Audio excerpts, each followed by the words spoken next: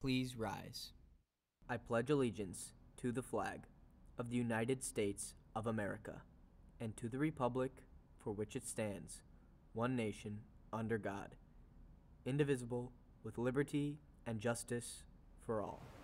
Good morning, Geneva. I'm Cal Shimorn, and welcome to the third installment of GTV's very own sports show, The Hammer. And I'm Tessa Balk. That's right. We have all of our sports recaps and reports. It's Hammer time.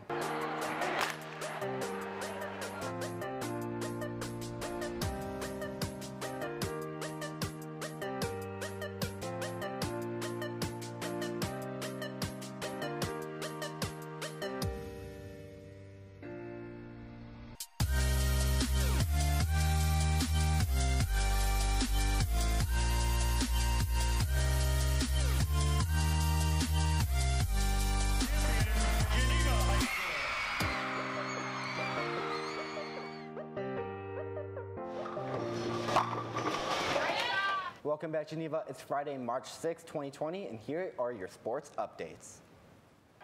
Let's start off our winter recap with our boys basketball team, who is still battling in the IHSA playoffs. Over the course of the year, they have gone 17-12 and 5-8 in conference. The team has been led by senior Josh Preston and Dylan Fuzak, and junior Dylan Fuzak, who have been putting up monster performances. One of those monster performances was shown just last Wednesday night by Josh Preston, who put up 23 points in a 46-32 rout over Matia Valley. By winning the regional semifinal that Wednesday night, the boys move on to the regional final game against Wheaton-Warrenville South. This game is tonight at 7 p.m. in the contest gym. The bigger the crowd, the better, because this is a huge playoff game. Well, the season is over for the Lady Vikes. The Geneva girls varsity basketball team left their mark on Geneva High School as co-conference champs and competitors in the sectional final for the 2019-2020 season. Overall, the Vikings went 25-7 and 12-2 in conference. The team was led by senior captains Lindsay Blackmore and Katie Montgomery. GHS thanks you both and the rest of the seniors for your commitment to the basketball program. We can't wait to see what you all do in the future.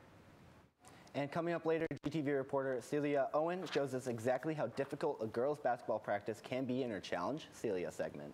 So many tryouts are going on this week as the spring season starts, and one of those is girls soccer. Around 55 girls decided to try out for the high school team to be involved in a different setting than club. One of those girls is freshman Sadie Crucial. She talked to us about becoming a Lady Vike for the first year. I'm hoping for the opportunity to continually get better and become closer with some of my classmates and continue working on my skills. The girls kick off their season next week, where they will begin practices for their upcoming games within the Duquesne Conference. This year is the first year that the girls lacrosse at Geneva High School is considered an IHSA sport. This week, trials were held and 40 players showed up to have an opportunity to play on the GHS girls lacrosse team. All the coaches are super excited to have a chance to head to state this year and to start another successful season.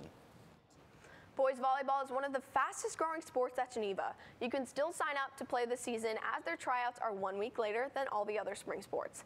There are 4 teams, a freshman A and B, JV, and varsity. Freshman coach and alumni of the Geneva varsity program, Brandon Navigado, said the big difference between the freshman and JV level is on the freshman level, you learn how everything works, where on JV, you take those skills and improve upon them. The tryouts are next Monday from 4 to 6, Tuesday 7 to 9:30, and Wednesday from 3 to 5. The Geneva dance team had another high-flying season. The girls were able to win at sectionals and advance to state for the 7th year in a row. At state, they won 2nd place in convincing fashion. The girls say they worked hard at practice, sporting events, and their competitions, and are determined to go back to state again next year. The girls' gymnastics team tumbled and flipped into a great season led by junior Olivia Takasu. The team placed 2nd in their regional competition, and Takasu placed 3rd. She made it all the way to state this season, where she scored an 8.5 and had a wonderful floor routine that wowed the crowd. The cheer team had their best season yet. They were the highest scoring team in Geneva High School history, but sadly the girls were only 1 point away from advancing to state. They're hoping to have an even better season next year. The girls bowling team also had a great season, placing 12th at the IHSA regional competition. Coach Meister says that 5 out of the 6 bowlers graduating this year, they're looking for more people to join next year. And if you do not need to be great at bowling either, the coaches are more than willing to work with you to improve your game. They say scholarships are given out to students, and former bowlers have received these scholarships. And the boys bowling team has had a very successful season this year. They struck their highest point total when they bowled a score of 6,150 and received a third place trophy at the IHSA Regionals, and in their IHSA Sectionals competition, they placed 14th. And the captain of the team and one of our seniors, Tommy Antonsen, is also continuing his bowling career at Judson University in Elgin, Illinois. Congrats, Tommy, and to the rest of the team for a striking season. The wrestling team was able to pin down 2 spots at sectionals. Hank Smith and Ian Huck both made it to sectionals. Huck was 1 match away from going to state. They also had 6 other kids who were 1 match away from going to sectionals. We know all of you have been waiting to see the next segment of our favorite GTV segment. That's right, it's Challenge with Celia, and on this segment, she teams up the girls basketball team to learn how they ball up at practice. I'm here at the varsity girls basketball practice with Katie Montgomery. I'm here to see if I can really challenge you guys, because you guys are really good this season, so let's see if I can do it. Screen, screen, wins.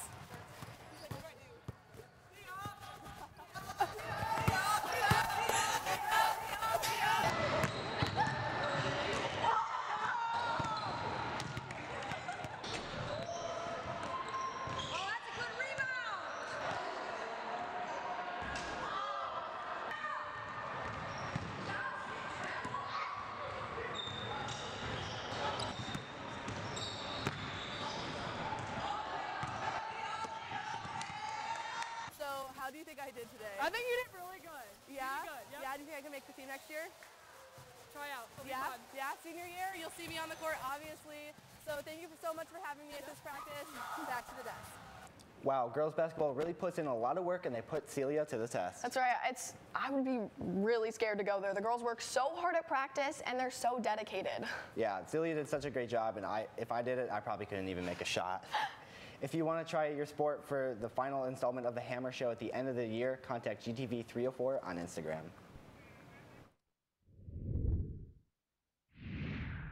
And now here's 3 announcements to know before we go. The next Book Bites Book Club meeting will be during PLC April 9th in the Testing Center, and they will be reading The Poet X by Elizabeth Acevedo. Anyone interested in attending the 2020 Duquesne Conference Literary Festival needs to turn in their permission slip from this upcoming Wednesday. See Mrs. Peters in room B126 if you have any questions. And SAD Club meets next Tuesday, March 10th at 7:10 a.m. or 2:55 p.m. in room EE191. New members are always welcome. Well, that looks like all of our sports updates for our winter season. I'm Tessa Balk. And I'm Kyle Schimmelhorn. Have a fantastic Friday and a safe and fun weekend, Geneva.